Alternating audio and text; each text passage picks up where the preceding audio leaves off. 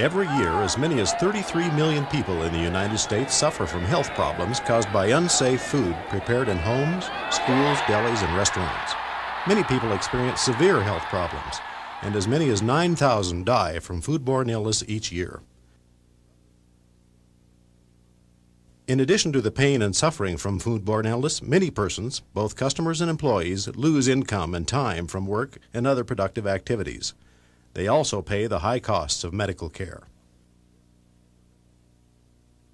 Restaurants often lose business and their reputations when a foodborne outbreak occurs.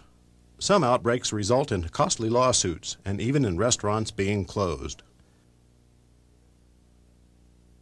Nearly all of these illnesses can be prevented through correct handling of foods. Most foodborne illnesses are caused by failure to wash hands thoroughly, failure to heat or cool foods adequately, cross-contamination. The remainder of this program will review what food handlers can do to assure the food we eat is safe. Disease-causing germs are often present on uncooked foods and in the intestines of infected food workers. If food handling practices are poor, these germs can infect customers who eat the foods. Germs like hepatitis A and other viruses, bacteria, and parasites may be present in human intestines and are often causes of foodborne illness. Proper hand washing by food handlers is essential in preventing such illnesses. Good hand washing consists of washing thoroughly with soap and warm water. Using a fingernail brush is strongly recommended.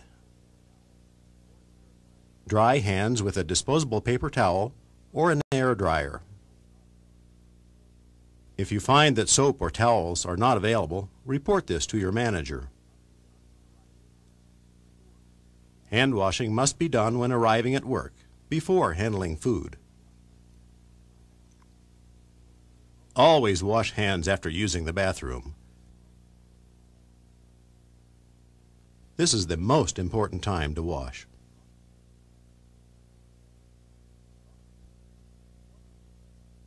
If you sneeze or cough into your hands, wash them. It may be preferable to sneeze into your elbow or shoulder. Wash hands before and after touching raw meats and poultry. It is also important to wash hands before handling foods which are not going to be cooked, like salad ingredients, cut fruits, cold appetizers, submarine sandwiches, and cold cuts. Unsafe food temperatures are another major cause of foodborne illness. A thermometer is your best defense. Poultry should be cooked to 165 degrees Fahrenheit.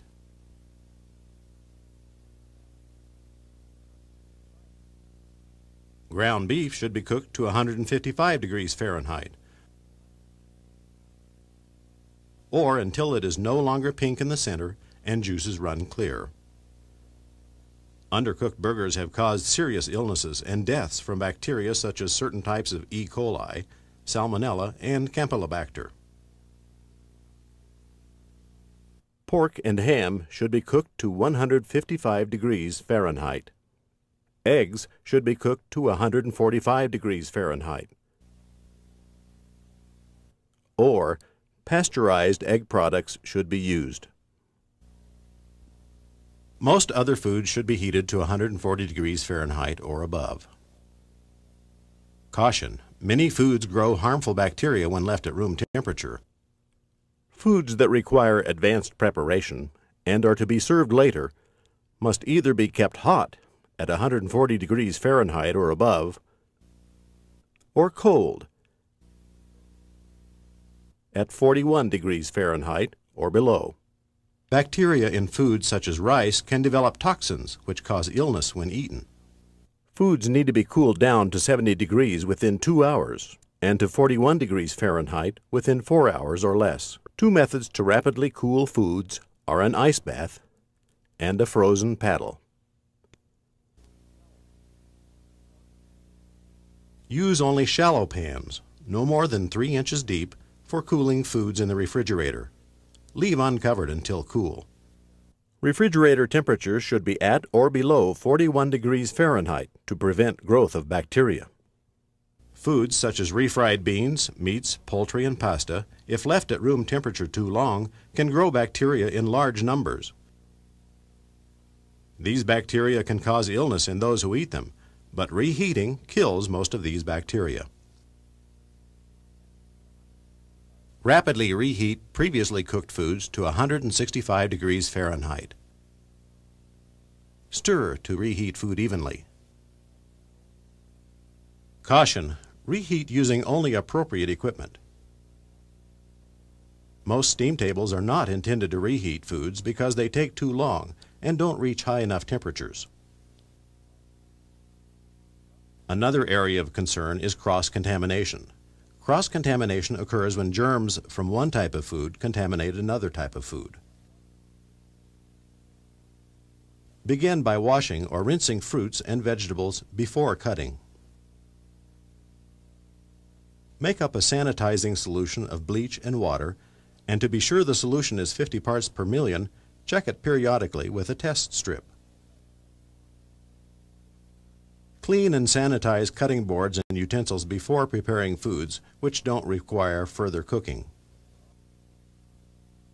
Use a different cutting board for raw vegetables and fruit than the one you use for meats and poultry.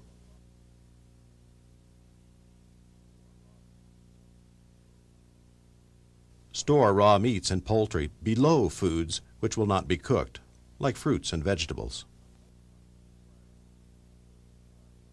Some health departments require the use of disposable gloves or utensils with foods which are not going to be cooked, such as salads, fruits, and cold sandwiches. In other words, they prohibit direct contact with these foods if they are not cooked following handling. Always wash hands after bathroom use.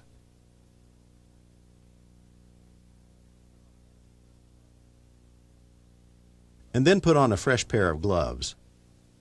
Even if gloves are not required, they are strongly recommended when handling cold foods that won't be cooked later.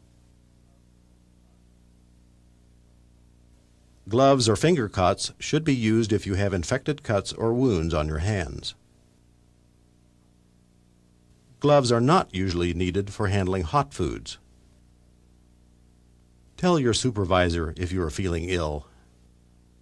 Never touch foods when you have diarrhea or other signs of intestinal illness. Let's review the basics. Wash hands thoroughly and use a fingernail brush often. Wear gloves or use utensils for handling foods which will not be heated after handling. Cook foods thoroughly. Hold hot foods at 140 degrees Fahrenheit or higher. Cool foods rapidly to 41 degrees Fahrenheit or below.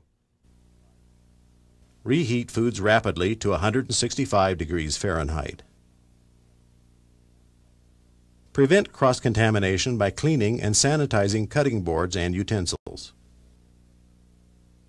Do not touch food if you have an intestinal illness. Finally, it pays to serve your customers safe, good quality foods. You play a key role in making this happen.